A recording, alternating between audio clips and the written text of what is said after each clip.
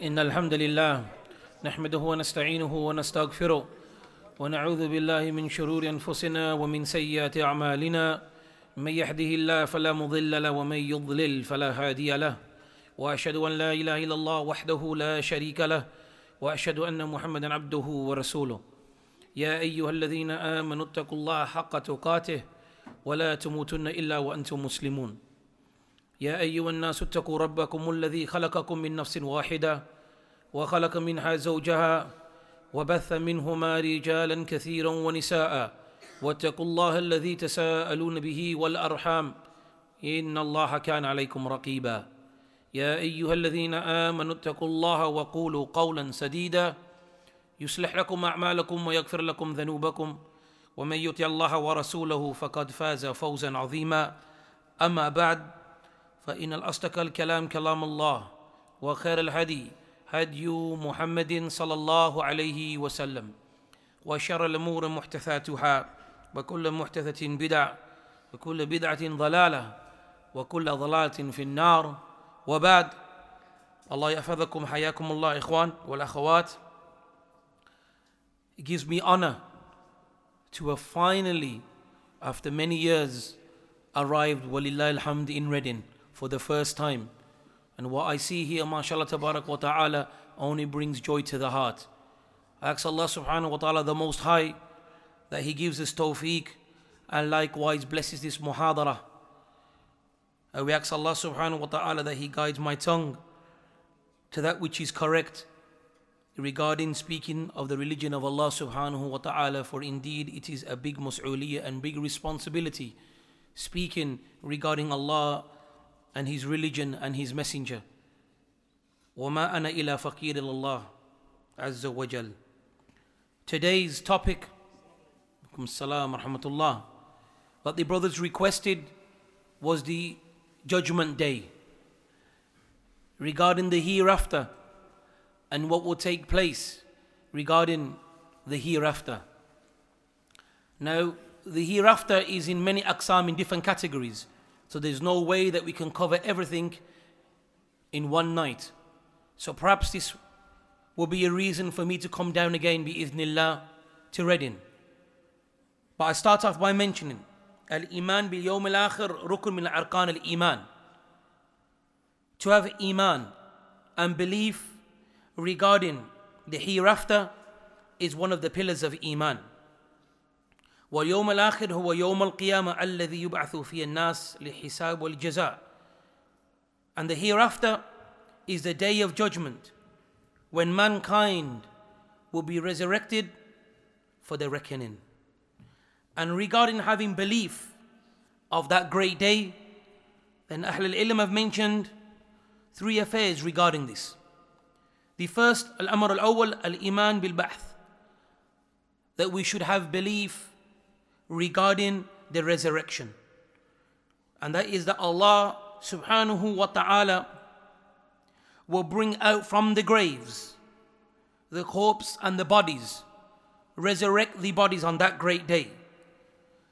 And Allah subhanahu wa ta'ala will bring about all of the bodies regarding whatever state those bodies were in at the time of their death. Allah subhanahu wa ta'ala, He mentions in the Quran, وَضَرَبَ لَنَا مَثَلًا وَنَسِيَ خَلْقَهُ قَالَ مَنْ يُحْيِي الْعِظَامَ وَهِيَ رَمِيمٌ قُلْ يُحْيِي الَّذِينَ أَنْشَاهَا أَوَّلَ مَرَّةٍ وَهُوَ بِكُلِّ خَلْقٍ عَلِيمٌ. Allah subhanahu wa ta'ala, He mentions, He sets forth for us an example and forgets His own creation, and He says, who will give life to these bones after they are rotten and they have become dust? Then Allah says, say rather, it is He, the one that brought them about from the first time, from nothing. And verily Allah subhanahu wa ta'ala is all aware of His creation. Whatever state, ikhwan, we die, whether you die in a fire or whether your body is chopped up, the i'tiqad and the belief of Ahlul Sunnah wal Jama'ah that you will be resurrected and your body will be put back together. As we have in the hadith of the Messenger sallallahu alayhi wa sallam, إن رجل حضر الموت لما أيس من الحياة أوصي أهله إذا مت فاجمعوا لي حطبا كثيرا. The Messenger sallallahu alayhi wa sallam said regarding an individual that when he has lost hope of life, meaning that death is close to him, he advised his family that if I was to die, then you gather for me a lot of wood, then you kindle a fire and you burn me in that fire. And then up until all the flesh has gone and only the bones remain. And then you crush and grind the bones. And then he said that you sprinkle this into the sea on a windy day. Then Allah subhanahu wa ta'ala gathered his body and questioned him, فَلِمَا فَعَلْتَ? Why did you order your family with this? And he said, خَشَيْتُ or خَشَيْتُك, and then he mentions فَغَفَرَ اللَّهِ. He said that I was fearful of you, Allah Azza wa Jal, so due to that Allah subhanahu wa ta'ala forgave him. But the point that we are trying to strike, that whatever hal that you die, whatever state your body is in, it is our belief that your body will be brought back and you will be raised on that day for the reckoning. Likewise, we should have belief that on that day we will be held to account of that what took place in this life. The reckoning, the hisab will be on that day. And likewise, there are many proofs for that. When we have the hadith, a very long hadith, but I'll mention a juz from the hadith. وَأَنَا أَغْفِرُ لَكَ اليوم فيعطي كتاب حسنات وعم الكفار والمنافقون ينادي بهم على رؤوس الخلائق هؤلاء الذين كذبوا على ربهم. That long hadith when the Messenger عليه وسلم said that Allah subhanahu wa ta'ala will draw near to the believer and will place a screen over him and he will screen him and he will be questioned regarding his sins. And then Allah subhanahu wa ta'ala says, do you recognize this, meaning the sin? And then he will affirm this. And Allah subhanahu wa ta'ala will say, the same way that I screened you, I will screen you on this day.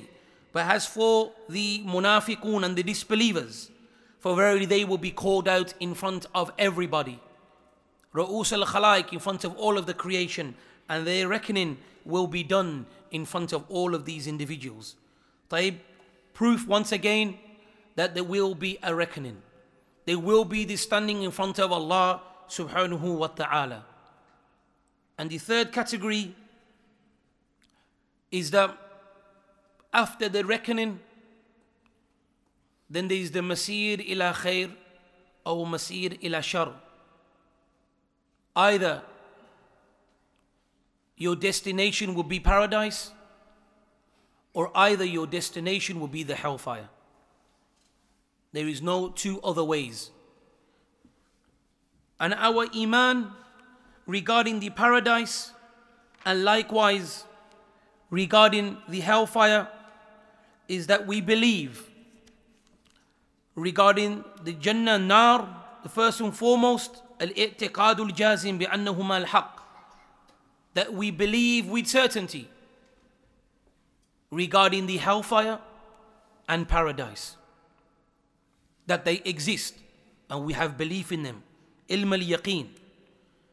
And likewise, we believe that the hellfire, there is an announcement,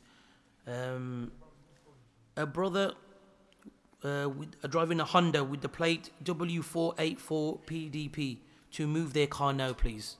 Jazakallahu khairan. Regarding the hellfire, ikhwan, and regarding the paradise, we believe that they are now present. As the statement of Allah subhanahu wa ta'ala, uiddat lil muttaqeen. Verily, the paradise has been prepared for the muttaqeen. And likewise, we have the statement of Allah subhanahu wa ta'ala, likewise, uiddat lil kafirin. The hellfire has been prepared for the disbelievers. And likewise, we have the statement of the Messenger sallallahu alayhi wa sallam, اطلعت في الجنة فرأيت أكثر أهلها الفقراء وطلعت في النار فرأيت أكثر أهلها النساء. The Messenger sallallahu alayhi wasallam said that verily I was shown paradise, and I saw that the majority of the inhabitants of paradise were the poor people. And I was shown the hellfire, and the majority of the individuals in the hellfire were women. Likewise, from the i'tiqad and the belief that we should have the akhirah is that paradise and likewise the hellfire is eternal. It will never come to an end. قال الله عز وجل وَمَن يَعْصِ اللَّهَ وَرَسُولَهُ فَإِنَّ لَهُ النَّارَ جَهَنَّمَ خَالِدِينَ فِيهَا أَبَدًا. Allah subhanahu wa ta'ala, He says that whomsoever disobeys Allah and His Messenger, then verily for him is the hellfire, a hellfire which is eternal, and he will be there within eternally. Here the maqsood of those individuals, meaning that will be in the hellfire, that will eternally be in the hellfire, are not the Muslims. A side point, it is the kuffar, those who died upon disbelief. They are the ones that will eternally be in the hellfire. After giving that short introduction, ikhwan, like I said, when we talk about the akhirah, we can talk about the barzakh, what takes place in your graves. When we talk about the akhirah, we can talk about the standing of the reckoning. And likewise, we can talk about, ikhwan, the final two destinations, which is paradise and likewise the hellfire. So after giving this introduction, ikhwan, there are a number of series of lectures that we can do. One is regarding the barzakh, the time of death, al-maut, and the barzakh, the time in the grave, and likewise the hisab, the reckoning of the individuals that will receive their records in their right hand and they will be from paradise, and the individuals that will receive their records in the left hand and they will be from the hellfire. All of this, ikhwan, can be divided into many lessons. But what I wish to do today is to mention some of the athar of the Salaf, why they were so fearful of the hellfire, why at night they could not sleep. There were narrations regarding the companions and the nas yanamun, that it was said to them that the people, they sleep while you stay awake, tossing and turning. And it was mentioned the thought of the akhirah, the thought of the hellfire is not causing them to sleep. Likewise, you used to have from the Salaf that used to go down to the blacksmith and just to hear the roar of the fire, to remind him of the reality of the fire. Umar bin Khattab radiallahu ta'ala an likewise used to speak to himself when he used to draw closer to the fire.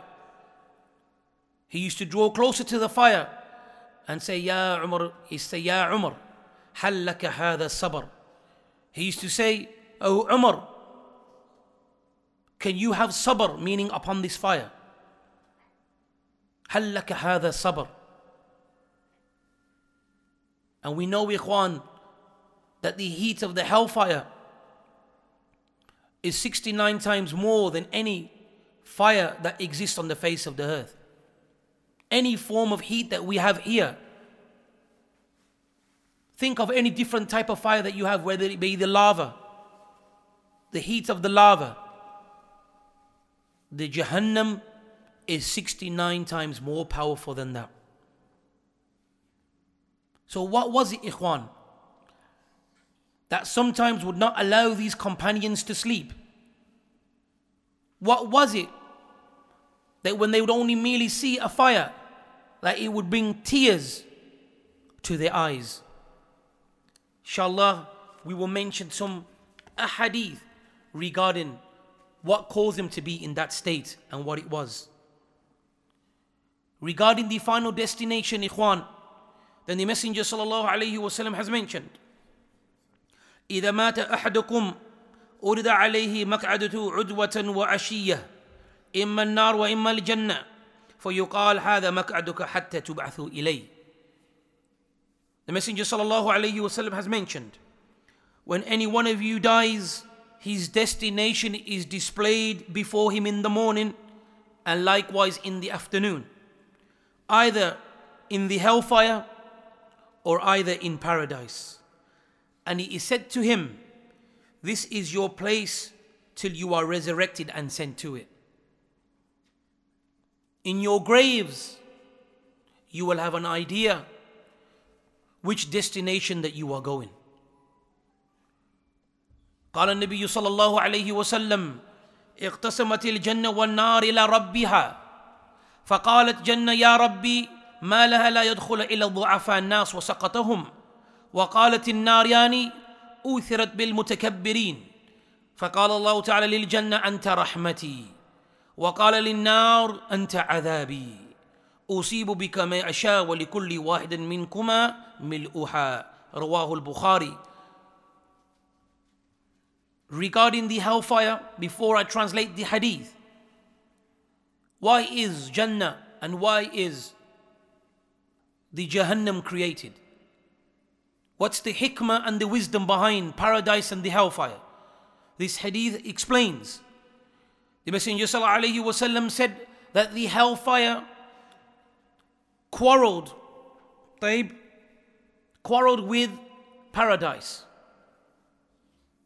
It quarreled with the paradise in the presence of Allah subhanahu wa ta'ala. And the paradise said, "Oh my Lord, what is with me?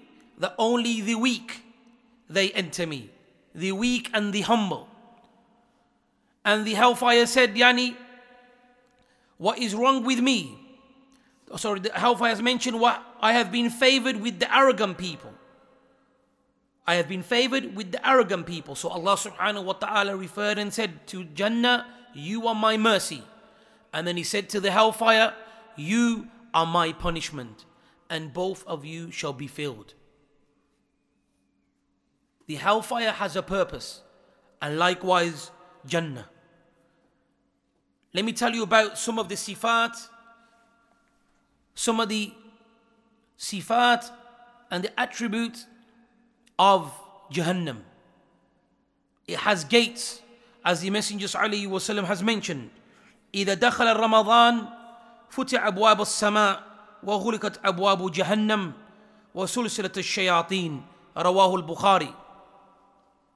Abu Hurairah narrates that the Messenger sallallahu alaihi wasallam said that when Ramadan, the month of Ramadan starts, the gates of the heavens are opened and the gates of the hellfire are closed and the devils are chained. وقال الله عز وجل وإن جهنم لو موعدتهم أجمعين لها سبعة أبواب لكل باب منهم جزء مقسوم. Allah subhanahu wa ta'ala, he mentions, and surely the hell is promised for a place for them all. It has 7 gates. For each of those gates is a special class of sinners assigned to that. Regarding the depth and regarding the size of the Jahannam, the Messenger sallallahu alayhi wasallam has mentioned, يؤتى بجهنم يومئذ لها 70,000 زمام مع كل زمام 70,000 ملك يجرونها رواه مسلم. The brothers are asking, can you move forward please? Because there are more brothers coming in. If you can, Ikhwan, try to move forward. Jazakallahu khairan. The Messenger sallallahu alayhi wasallam has mentioned that the hellfire will be brought forth on the day of resurrection. The day of resurrection, the hellfire will be brought forth. And it will have 70,000 ropes. And each rope will be held by 70,000 angels, dragging it along. So the hellfire will have 70,000 ropes. And each rope will be held by 70,000 angels. La ilaha illallah. Likewise, we have the hadith of the Messenger sallallahu alayhi wa sallam. قال أبو هريرة كنا مع رسول الله صلى الله عليه وسلم إذا سمع وجبة فقال النبي صلى الله عليه وسلم أتدرون هذا. Abu Hurairah, he narrates and he mentions that we were sitting with the Messenger sallallahu alayhi wasallam. Then we heard a terrible sound. So that the Messenger sallallahu alayhi wasallam said, do you know what this is? Do you know what this is? And they replied by saying, قُلْنَا اللَّهُ وَرَسُولُ أَعْلَمُ. Allah and His Messenger, they know best. And then he replied sallallahu alayhi wasallam by saying, هذا حجر رمي به في النار منذ 70 خريفا فهو يحوي في النار الآن تنتهي إلى قعرها. رواه Muslim. The Messenger sallallahu alayhi wasallam went on to mention that that was the sound of a stone. A stone was dropped into the hellfire, and that stone has been falling for the time of 70 years. Al-an, now it has reached the base or the bottom of the hellfire. Ponder upon that. This is what made those companions not sleep at night. This is what made our Salaf be fearful when even they would see the fire, because of these type of ahadith. Ponder upon the size. A stone falling. If we was to go to the highest building today in the world and you was to drop a stone, then how long would it take to drop or to reach the bottom? Seconds. Just ponder upon the just ponder upon the example of what the Messenger sallallahu alaihi wasallam gave. A stone has been falling for 70 years. Not an hour, not a week, not a month, but for 70 years. And it has reached the bottom now. So how is such a creation fueled? How? And the answer to that is by men and stone. قال الله عز وجل إن الذين كفروا لا تغني عنهم أموالهم ولا أولادهم من الله شيئا وأولئك هم وقود النار. Allah subhanahu wa ta'ala, He says, verily those who disbelieve, neither their properties or their offsprings will avail them against Allah whatsoever, and they will be the fuel of the hellfire. Likewise, we have the statement of Allah subhanahu wa ta'ala, فَإِمْ لَمْ تَفْعَلُوا وَلَنْ تَفْعَلُوا فَاتَّقُوا النَّارَ الَّتِي وَقُودُهَا النَّاسُ وَالْحِجَارَةُ. When Allah subhanahu wa ta'ala refers to those individuals regarding bringing something similar to the Quran, He says, but if you do not do it, and they can never do it, meaning bringing something similar to the Quran, then fear fire, whose fuel is of men and stones. Whose fuel is of men and stone. The companions and the Salaf, they used to fear that these verses that they hear, that perhaps they were the fuel.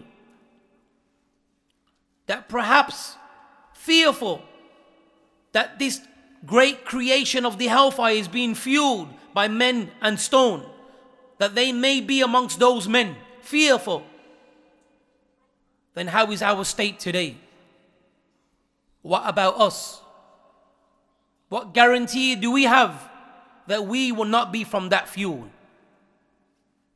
So this is why we say, Ikhwan, we should take heed. The whole purpose that Allah subhanahu wa ta'ala has Ahl al-Ilm have mentioned regarding the punishment of Allah is to frighten His ibad, to frighten His slaves, in order for them to stay away that which He has made haram. When we hear about the hellfire and its descriptions, it should have an effect on our heart, and it should be able to cause us to leave off those things which are unlawful.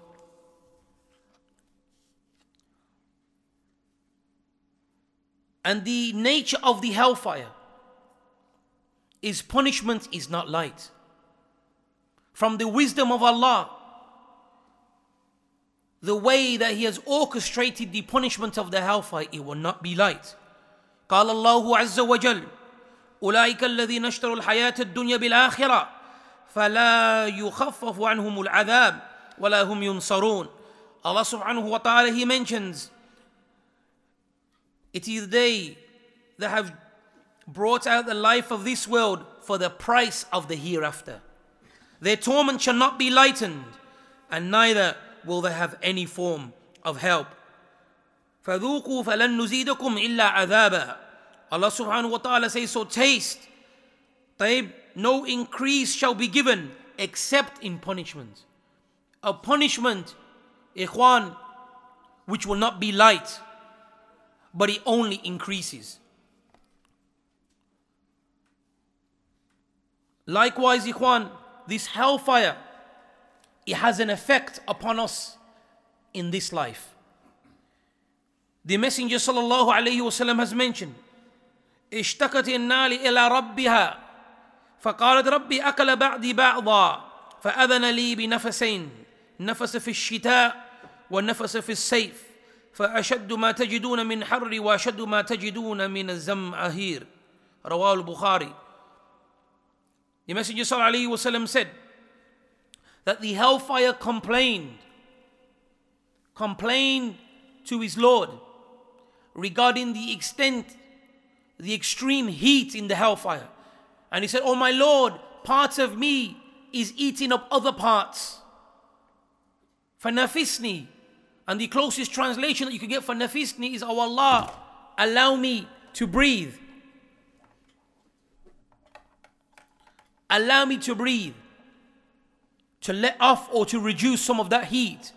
So the Messenger sallallahu alaihi wasallam went on to say that Allah subhanahu wa ta'ala allowed it to take 2 breaths, one in the winter and one in the summer.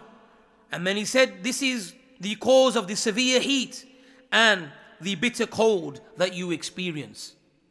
So next time when you have that bitter cold or that extreme heat, then reflect upon this hadith. Likewise, ikhwan, the Messenger sallallahu alayhi wasallam has mentioned, Al-humma min fayhil jahannam fa'abriduha bil-ma'. The Messenger sallallahu alayhi wasallam has mentioned, fever, when one suffers from a fever, is from the breath of the hellfire. So cool it with water. Effects that the Jahannam have upon our life. Now we want to mention regarding the inhabitants of the hellfire. The Messenger sallallahu alayhi wasallam has mentioned, ما بين منكبي الكافر في النار مسيرة 3 أيام للراكب. رواه Muslim. The Messenger sallallahu alayhi wasallam has mentioned, the distance between the 2 shoulders of the non-believer in the hellfire will be like a 3-day journey for a swift rider.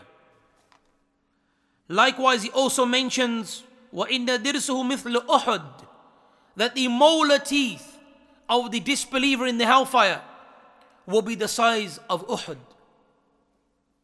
Does anybody know what Uhud means? Mount Uhud.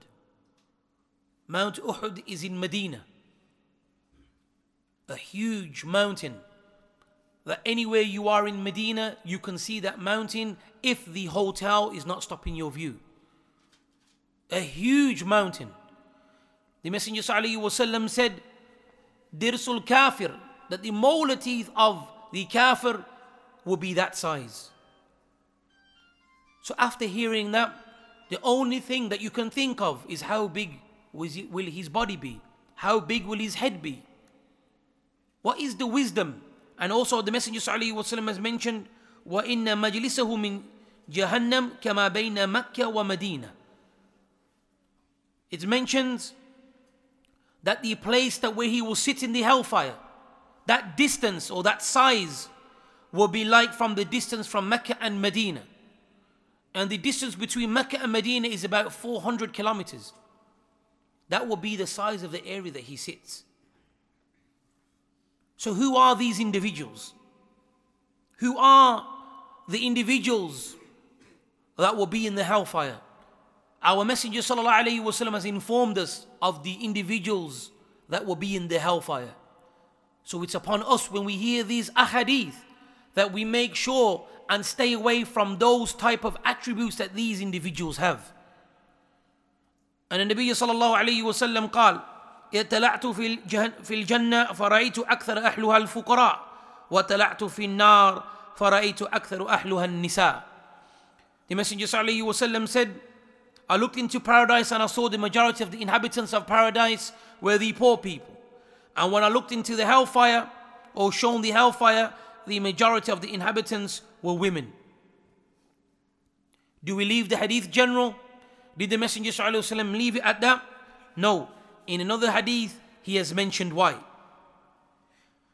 وَرَأَيْتُ النَّارِ فَإِذَا أَكْثَرُ أَهْلِهَا النِّسَاءِ يَكْفُرُونَ قيل أيكفرون بالله قال يكفرون العشيرة ويكفرون الإحسان لو أحسنت إلى إحداهن الدهر ثم رأت منك شيئا قالت ما رأيت منك خيرا قط.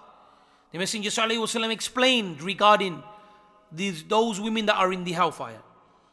Ibn Abbas stated that the Messenger sallallahu alaihi wasallam said, I looked into the hellfire and the majority of the dwellers were women who were ungrateful. So it was questioned, or the Messenger sallallahu alaihi wasallam was questioned, did they disbelieve? Were they ungrateful towards Allah subhanahu wa ta'ala? Then he sallallahu alaihi wasallam replied by saying, they were ungrateful to their husbands, and they were ungrateful upon the favors that was done for them. And if you had always been good to one of them, then she saw something from you which was not to her liking, then she would say, I have never seen any good from you at all. Something which is very easy to fall into, sisters. Something very easy on the tongue. But look at the consequence. The Messenger sallallahu alaihi wasallam explained that the majority of the inhabitants of the hellfire are women. And this is the reason that he gave. So we do not take these ahadith and say, well, that's not me. And we do not point a finger at anybody. But we take the same methodology of the companions. The companions, when they would hear things regarding punishment, they would be fearful. They would not be individuals that say, khalas, we are the companions of the Messenger sallallahu alaihi wasallam, we have got salvation. Even when they were promised paradise, even with the fact that they were promised paradise, they were still fearful. Hasn't that tremendous statement which I always mention, and there's no harm in mentioning again, to show you the virtues of the companions and of this man Umar bin Khattab radiyallahu ta'ala an, when he said, لو نادى منادى كلكم تدخل الجنة إلا واحد قد ظننت أنا هو. He said, radiyallahu ta'ala an, that if the caller was to call, all of you will enter paradise except for one, then I would have thought I was that individual. And this is who? Umar radiyallahu ta'ala an, who was promised Jannah upon the tongue of the Messenger sallallahu alayhi wasallam. Ya Umar anta fil Jannah. Umar, you are in paradise. And yet he still felt this way. But one could argue and say that the news of him being in paradise never reached him. So this is why he reacted in this way. Then we say, I'll give you another example. Regarding the names of the munafiqeen was given to a companion after the death of the Messenger sallallahu alaihi wasallam. And Umar ibn Khattab radiyallahu ta'ala anhu was fearful that maybe he may be amongst one of those individuals that were named as being a hypocrite. So he went to the companion and questioned, and it was bothering him. It was bothering him, fearful that it may be him. And then he was told that you are not from them. What is the shahid? What is the moral? What is the point? The point is that when we hear these ahadith and ayat, we should apply them to ourselves, regardless whatever station that we have, because there is no guarantee that we are free from this. It is a reminder. And if it was a reminder for the best of the people after the Messenger sallallahu alaihi wasallam, then definitely it is a reminder for ourselves. Likewise, ikhwan, from those individuals that are in the fire or in the hellfire are those who take their own lives. They commit suicide. قال النبي صلى الله عليه وسلم من قتل نفسه بحديدة فحديدته في يده يتوجه بها في بطنه في نار جهنم خالدا مخلدا فيها أبدا ومن شرب سما أو سما فقتل نفسه فهو يتحساه في النار جهنم خالدا مخلدا فيها أبدا ومن ترد من جبل فقتل نفسه فهو يتردى في النار جهنم خالد مخلد فيها أبدا. رواه Muslim. On the authority of Abu Hurairah radiallahu ta'ala an, the Messenger sallallahu alayhi wasallam has mentioned, he who kills himself with a steel weapon will be eternal inhabitants of the hellfire, and he will have a weapon in his hand, and he will be thrusting that weapon into his stomach forever. And he who kills himself by drinking poison will sip that poison in the fire forever. And he who kills himself by throwing himself off from the top of a mountain will constantly be falling in the fire forever. This is the jaza, or this is the punishment of the one that takes his own life. It's not from our aqidah, ikhwan, it's not from our belief that we take our own souls. Regardless of whatever these individuals today, these criminals and these mujrimeen, may fool our youth to kill themselves in the name of Allah subhanahu wa ta'ala and say by doing this you will reach paradise. La wallah, it's not from our deen, not from the Quran and not from the Sunnah. Likewise, ikhwan, the Messenger sallallahu alayhi wa sallam has mentioned, أهل النار خمسة. The people of the hellfire are 5. And then he went on to mention the weak, the one who lacks self-restraint, who blindly follows and does not care regarding his family nor his property. The one does not show himself except that he shows himself with greed, and likewise he is deceitful even in the small things. A deceitful person. Huh? No, we're still on 2. طيب. The first one, the weak and the one who lacks self-restraint, who blindly follows and has no care regarding his family, all of his properties. طيب. The second one is the one that does not show himself except by his greed, and he is deceitful even in the small things. 3. The person who would betray you in the morning and in the evening regarding your family and your property. 4. The liar, the one that lies. And 5. The one who is in the habit of abusing people and using obscene and foul language. So when we hear these ahadith and we know that these are the things that bring you into the hellfire, these are the things that will bring you into punishment, then we as mu'minun, as individuals that Allah has given us intellect, then we stay away from those type of things. The food, ikhwan, of the hellfire. لَيْسَ لَهُمْ طَعَامٌ إِلَّا مِنْ ضَرِيءٍ لَا يُسْمِنُ وَلَا يُغْنِي مِنْ جُوعٍ. Allah subhanahu wa ta'ala, He says, no food will be for them except a poisonous thorny plant, طيب, which will neither nourish them or avail them against any form of hunger. He has mentioned, likewise, the Messenger sallallahu alayhi wa sallam, اتقوا الله حق تقاته ولا تموتن إلا وأنتم مسلمون. Regarding that verse, طيب, fear Allah is deserved to be feared, and do not die except in the state of submission, meaning a Muslim. The Messenger sallallahu alayhi wa sallam has mentioned, ولو أن قطرة من الزقوم قطرت في الدار الدنيا لأفسدت على أهل الدنيا معاشيتهم أو معاشيهم فكيف بمن يكون طعامه. The Messenger sallallahu alayhi wa sallam has mentioned regarding the zaqum, طيب, regarding the zaqum, that tree that they will eat from. The Messenger sallallahu alayhi wa sallam has mentioned, the Messenger sallallahu alayhi wa sallam said that if a drop of zaqum, طيب, would have been fallen, or would have fallen into this, any one of the houses in this life, in this world, then it would have spoiled all of the provisions of this world. One drop of zaqum was to fall in one of the homes, then it would destroy all of the provisions. So then the Messenger sallallahu alayhi wa sallam went on to mention, then how will it be for the one whose food will be zaqum?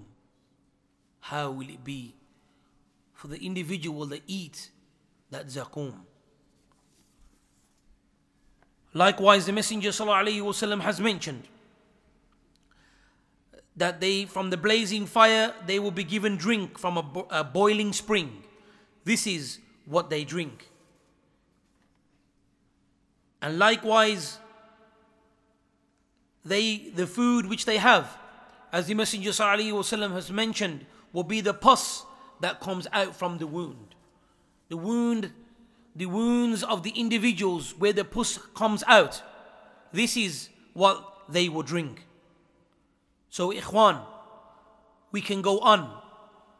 But these are just some of the things that used to make our Salaf reflect.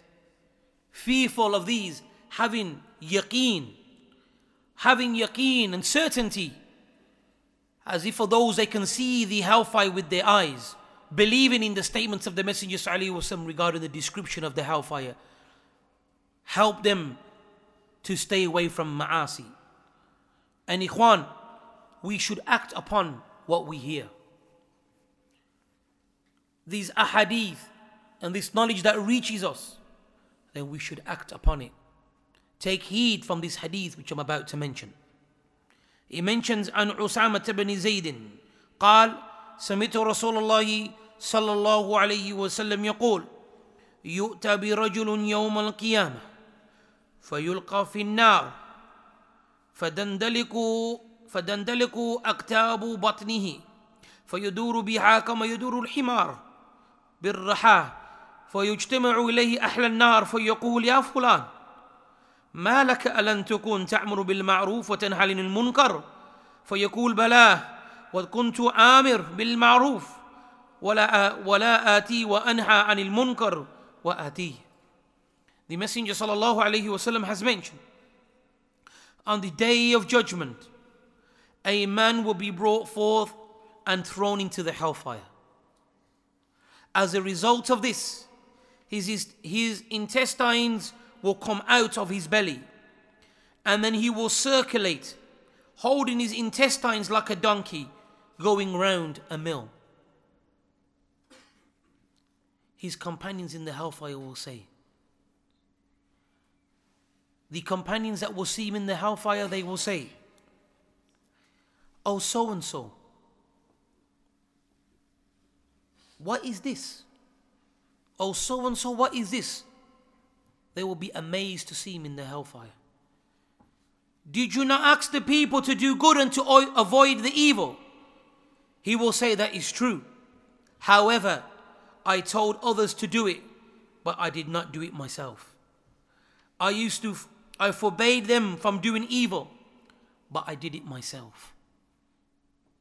It's not enough, ikhwan, for us just to merely learn that which is right and wrong and have knowledge of right and wrong, yet we go against our knowledge, what we know.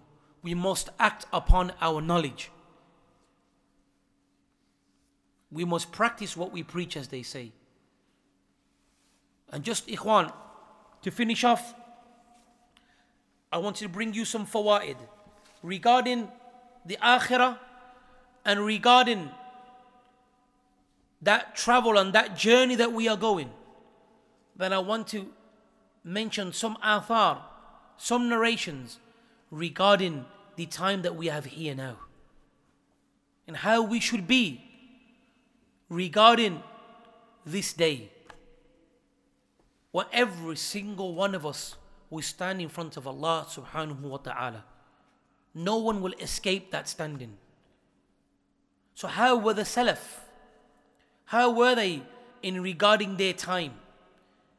While they were living here, how do they live preparing for this day? And this is what I wish to mention today, ikhwan. First and foremost, know the importance of time. Allah subhanahu wa ta'ala, He swears by time in many different ayat. Allah subhanahu wa ta'ala, He mentions وَالضُّحَى وَاللَّيْلِ إِذَا سَجَى. He says by the afternoon, and likewise and by the night when it is still. وَالْعَصْرِ إِنَّ الْإِنسَانَ لَفِي خُسْرٍ. By time, verily mankind is in a state of loss. If Allah subhanahu wa ta'ala swears upon His creation, then know that that particular thing that He's swearing upon has great importance. قال النبي صلى الله عليه وسلم نعمتان مغبون فيهما كثير من الناس الصحة والفراغ. The Messenger صلى الله عليه وسلم has mentioned two blessings many of mankind are neglectful: health and free time. Al-Imam Jawzi rahimahullah, Ibn al-Jawzi rahimahullah ta'ala, he mentions قد يكون الإنسان صحيحا ولا يكون متفرقا. He said perhaps a person will be healthy but he does not have free time, and perhaps an individual will have free time but he doesn't have the health. These are two blessings, ikhwan. These are two blessings. And he mentions that whomsoever uses these two blessings to be obedient to Allah subhanahu wa ta'ala, then he is a blissful and blessed person. And whomsoever uses these two things, these blessings of having good health and likewise free time, in disobedience to Allah subhanahu wa ta'ala, then that person is a wretched person and has wronged himself. قال النبي صلى الله عليه وسلم لا تزول قدم عبد يوم القيامة حتى يسأل عن عمري فيما أفنى وعن علمه فيما فعل وعن ماله من أين اكتسبه وفيما أنفقه وعن جسمه فيما أبلى. The Messenger sallallahu alaihi wasallam said that on Yawm al-Qiyamah, the feet of the slave will not move up until he is questioned regarding four things: regarding his life and how he spent his life, regarding this knowledge that he had and how he acted upon his knowledge, and on his wealth, how he gathered his wealth and how he spent his wealth. And the last one regarding his body and how we used his body. We all know, ikhwan, that this body that we have is a amana, is a trust from Allah. And this body itself does not belong to us. And this body that we have, this shell that we have, taib, his loyalty lies to Allah Azza wa Jalla, not to us. And the proof of that is that the individual on Yawm al-Qiyamah, when he knows what will be awaiting him by way of punishment, will try everything to help himself. Will try every thing that he can do to save himself. Even so, he will say to Allah, the katibin, those angels that have monitored and wrote down regarding me, I do not accept that which they say. So then Allah will say to him, then who do you want as a witness? Then he will reply, myself. Then Allah Azza wa Jal will cause his mouth to close, and then his body shall speak. The a'dha, the body parts, will speak and bear witness. The body has loyalty to the haqq and to Allah Azza wa Jalla, not to us. Remember that. Remember when you are putting your body through what you are putting it through. Remember when you are falling into sin, that this same thing reflect, these fingers, these eyes, these legs will speak against you. Those limbs shall speak on the day of judgment. And then when the mouth will be given back, he will say, woe be to you. It was you that I was trying to save. So ikhwan, you will be questioned regarding this body that you have. Ibn Abbas, he mentions that the Messenger sallallahu alaihi wasallam said, اغتنم خمس قبل خمس. Take advantage of 5 before 5. Your youth before your old age. Your health before your sickness. Your richness before your poverty. And your spare time before you are occupied. And likewise, take from your life before your death. Take from your life before your death, ikhwan.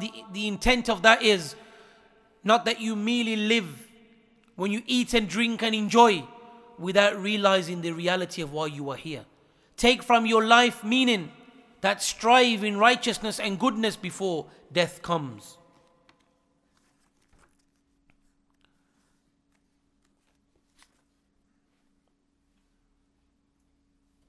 Likewise, we have the statement of Umar ibn Abdul Aziz, rahimullah, when he mentions, Inna layla wa nahar ya'malani feek, fa'mal fihima. He mentioned, and look at the wisdom. He said, the night and day is working upon you. How can the night and day work upon us, ikhwan? The night and day works upon us because the day and the night alternates. So it's time. And time is leaving us, meaning it's working upon us, because we are nothing but time. The time that we are born and the time that we are going to die is an appointed time. So we are living that time. So every single day a day goes, a part of us is going. So the day and night is working upon us. So Umar ibn Abdul Aziz, he said, فَعْمَلْ فِيهِمَا. He said, so you work in regarding to the day and night.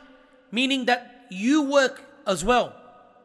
Like the way the day and the night is working on you, you work on them. Meaning that do not let the day and night go except that you are working in righteous deeds. Likewise, we have the statement of Ibn Mas'ud. He mentions, ما ندمت على شيء ندمي على يوم غربت الشمس نقص فيه أجلي ولم يزد فيه عملي. He mentions, Ibn Mas'ud, that I was not more regretful and remorseful that when the sun would set upon me and a part of me had gone. A part of me had gone, meaning a part of his life has gone. وَلَمْ يَزِدْ فِيهِ عَمَلِ. And I did not increase. And I did not increase in my actions, meaning righteous actions. Regretful that the sun would set upon him and he did not do any form of righteous actions. This is just one time, one day. So our question is, how many times has the sun set upon me and you and your families, and yet we have not increased in our actions? How many times has the sun set upon us and we have not increased in our knowledge? We are in the same level.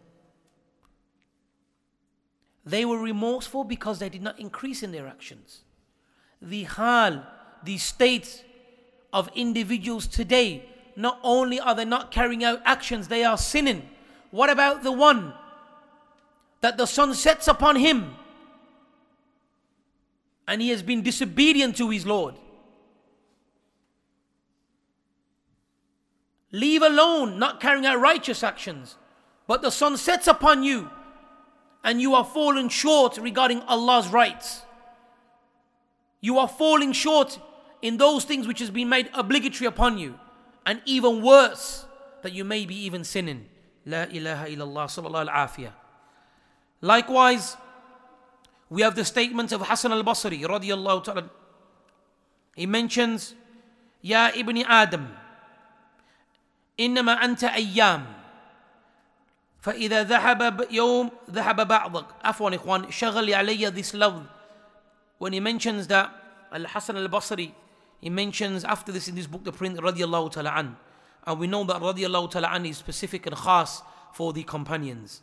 But there are some from Ahlul Ilm that refer to this even for those that came after the companions. But which is ma'roof with the ulama or ulama'ana, that is there, that rida is khas when we say radiyallahu ta'ala an is for the companions of the messengers alayhi wasallam.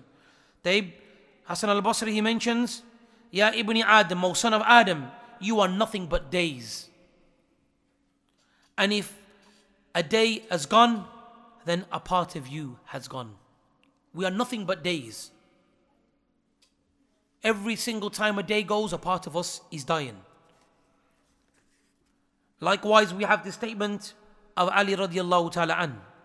Hayatuka anfasun, or anfasun, تعد فكلما مضى نفس منها انقصت إن تقست به جزعا فتصبح في نقص وتمسي بمثله فما لك من عقل تحس به زرعا يميتك وما يحييك في كل ساعة. He mentions that your life, Ali ibn Abi Talib, he mentions that your life is nothing but the air that you breathe. So count the breaths that you take. For every time you take a breath, a part of you is going. That which keeps you alive, that فَتُصْبِحُ فِي نَقْصٍ afwan. So you wake in the morning and a part of you has gone. And you reach the evening and a part of you has gone. So what kind of intellect do you have? طيب فَمَا لَكَ مِنْ عَقْلٍ.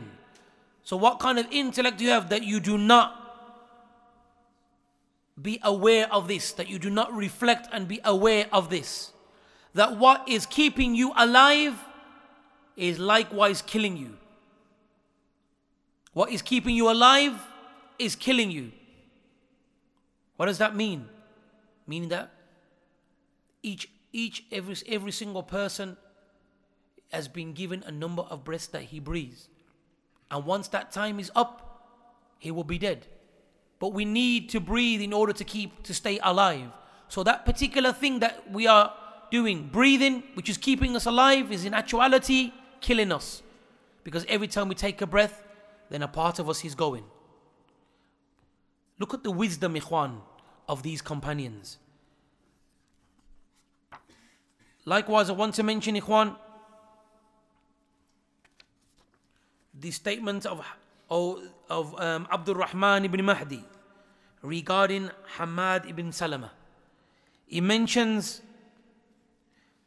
لو قيل لحماد بن سلمة إنك تموت غدا ما قدر أن يزيد في عمل شيئا. Is mentioned to Hamad ibn Salama. If it was said to him, he said, if it was said to Hamad ibn Salama, you will die tomorrow, then Hamad ibn Salama could not increase in his righteous actions. If it was said to him, you're going to die tomorrow, he couldn't do any more. It was said regarding him, كان مشغولا إما يحدث أو يقرأ أو يسبح أو يصلي وقد قسم النهار على ذلك مات حماد بن سلمة وهو في الصلاة. He mentions that he was extremely busy during the day. He used to divide his day either by narrating hadith or reciting the Quran or praising Allah subhanahu wa ta'ala or likewise praying.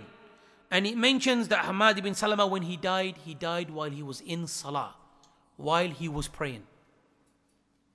And this is a sign of Husnul Khatim, a good ending. Husnul Khatim, that we should all supplicate for Husnul Khatim, for a good ending. But ikhwan, that Husnul Khatim will not come except by hard work. While you are living, and while you still have the time, then you should work righteous actions and stay away from haram. Having the Husnul Khatim, a good ending, hoping that Allah subhanahu wa ta'ala takes your soul in an honorable way, then you must work for that. You must work for that.